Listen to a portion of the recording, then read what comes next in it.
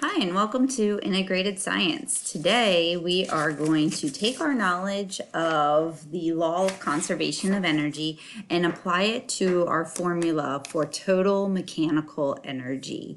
And so what we're really looking at when we do this is just finding out what is the potential energy and the kinetic energy and finding the sum, which means adding them together. So here's our equation that we're going to be working with today, which is total mechanical energy equals our potential energy plus kinetic. So if we take a look at this situation that we have here, we have a pendulum, a ball on a string that is swinging across. So we're going to use what we call our work energy relationship to fill in the blanks from the following system. The ball itself is 2 kilograms, which is an important piece of information. So I'm going to highlight that right there.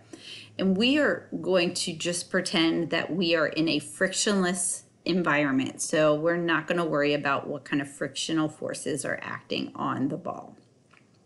And then finally, we are going to fill in our bar graphs to show how the relationship between kinetic and potential energy are always present, meaning that, once again, the law of conservation of energy states one energy is not created or destroyed. It just transfers back and forth, back and forth, back and forth. And so I'm going to show you how that kind of looks today with using this pendulum here. So I'm going to set this up down here. So as we can see, we have a few pieces of information that are really, really important. So they've provided us with the potential energy of 10. So imagine someone is holding this ball right here in this section. So it has the potential to move, but it's not moving just yet. So we have that potential energy of 10 and the kinetic energy of 0. So that tells us that that's not moving. This 10 is very important because this is how much energy needs to stay in the whole system, meaning that whenever I'm adding up kinetic and potential, it always is going to have to equal to 10. So for example, I can see that I have potential energy of 2 right here.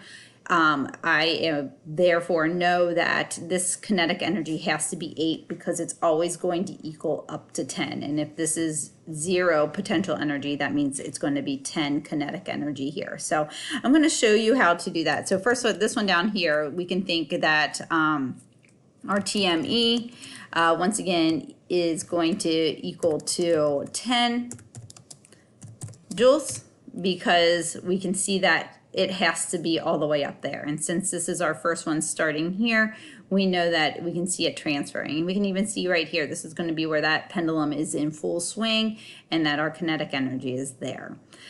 However, we do not, they're asking us to find the height, which we don't have. However, we can use our equations that we learned from kinetic and potential to help us out to solve for this. So the first thing you can see is that velocity is at 0, so therefore that makes kinetic energy at 0.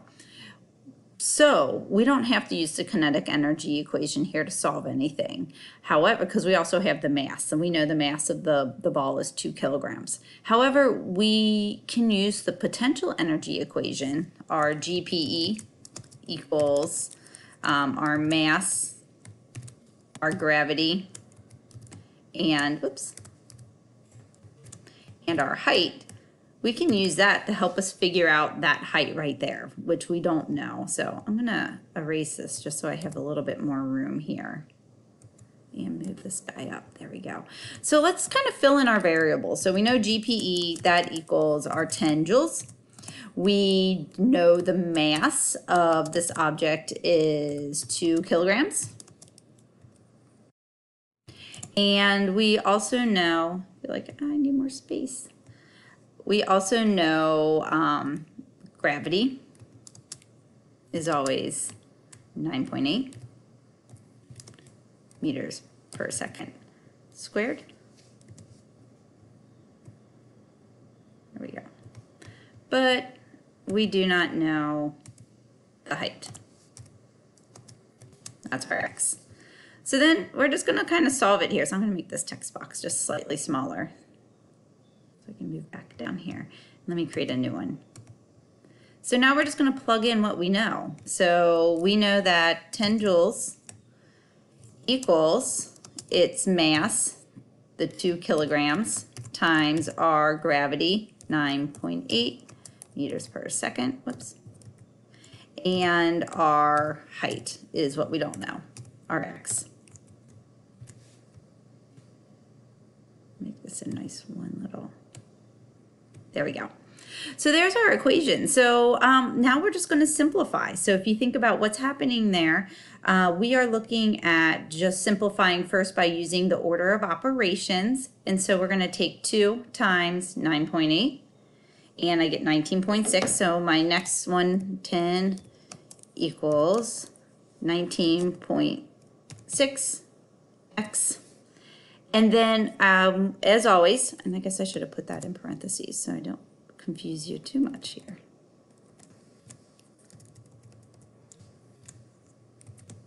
My next one is I want to get x alone. So in order to get x alone, if it's in a multiplication process, we have to do the inverse of it, which is division. So we're going to divide each side and get rid of the 19.6 so that we can get an x alone, or x by itself, I should say. 19.6 divide over on this side, and that cancels. Remember, they cancel each other out over here. So I'm going to draw a line through there and a line through there. And so therefore, we're now just taking 10 and dividing by 19.6. And I end up with 0.54.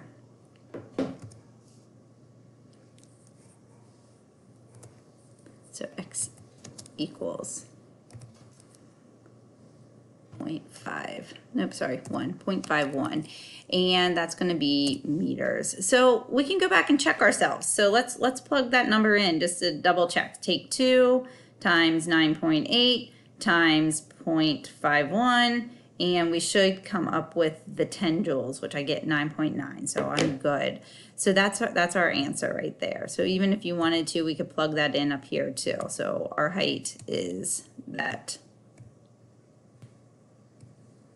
0.51. So now we have enough information to find everything else. So if we think about this last part where they're asking us to fill in our chart, our total mechanical energy is always going to be at 100%, from 0 all the way up to, well, I shouldn't say 100%, or 10. So it's 0, 2, 4, 6, 8, 10. We know that total mechanical energy is always going to be there. So technically, you could take each one of these bar graphs and fill them completely in. But looking at our potential energy, we know that that's at 10 here. So we are going to fill in this completely because it goes all the way up to 10, but kinetic is at 0. So we're going to leave that completely at 0. So that's our one bar chart. If we look at the next one, remember I already said, I know it's got to equal up to 10. So I've got potential energy just at 2 joules. And our kinetic energy is going to go all the way up to 8 joules. So still the total energy of 10 joules is there. That's why we filled this one all the way up to 10. But now it's split. And so I'm going to put a little text box here knowing that I know this one is 8 joules. Because once again, we want it to equal up to that total, that 10. And now this one's asking me to solve for both height and velocity. So I'm going to make this, sorry, leave that there, and make a new text box. So this one's going to be a little bit more intensive because we're going to have to use both kinetic and potential energy. So let's start by finding the height. Once again, we're going to use GPE. So I'm just going to plug in here. So I know my potential energy is 2 joules, and I'm going to use our mass, our 2 kilograms, gravity, 9.8. And we don't know the height again. So we've got kind of the same idea. So simplifying once again, taking 2 times 9.8, which gives me 2 equals, we can just use the same number from the last section, the 9.8 x. And once again, we want to get x alone, so we're going to divide each side by that 19.8. So 2 divided by 19.6. Sorry, I think I said 8 just a minute ago. I end up getting x equals 10. Sorry, 0.10. And so that is my height. And once again, you can check yourself if you need to. I'm going to make a new text box here. In the height of 0.10. So velocity they're asking for us to find. And I'm going to scroll down just a little bit here so I can make a new text box for there. Velocity is the same thing, is that we're going to create a text box here and let's show our work. So kinetic energy, we know KE equals the 8. We know the mass is 2 kilograms, but we don't know the velocity. That's our, we don't know that one. So we're just going to set it up into our equation here. So there's my T-chart. Think about it that way. Lots of text boxes for this one. That's okay. If you want to print it out and handwrite it, I don't blame you. So 8 equals 1/2 of the mass, which is 2, and our velocity squared. And so this one is one where we get to do our fun little calculation with our square root. So there's our equation. So once again, to simplify, we are just going to take 2 and divide it in half, which gives us 1. So 8 equals 1 times x squared. And I'm just going to cut and copy this here.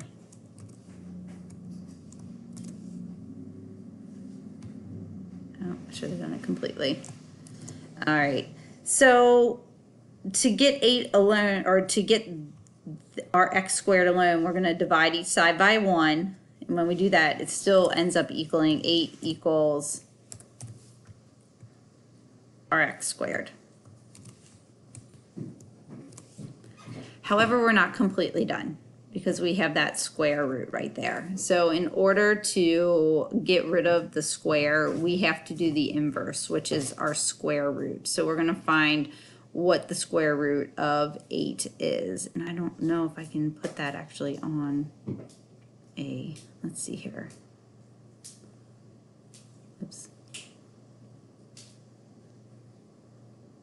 So when I type it into the calculator, I get 2.8 equals x.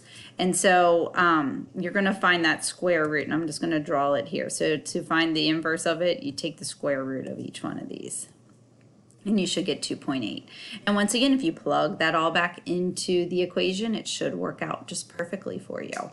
So that's kind of how you work these out. So I want you to go ahead and try the last two and solve for kinetic, height, and velocity, and then really think about what's happening with this one, because they didn't provide anything, but think about this ball swinging here, the pendulum, and reaching this point before it turns back around and goes back the other way. So I bet you could probably figure it out, especially with what they've provided right here for you. So hopefully that was helpful using total mechanical energy.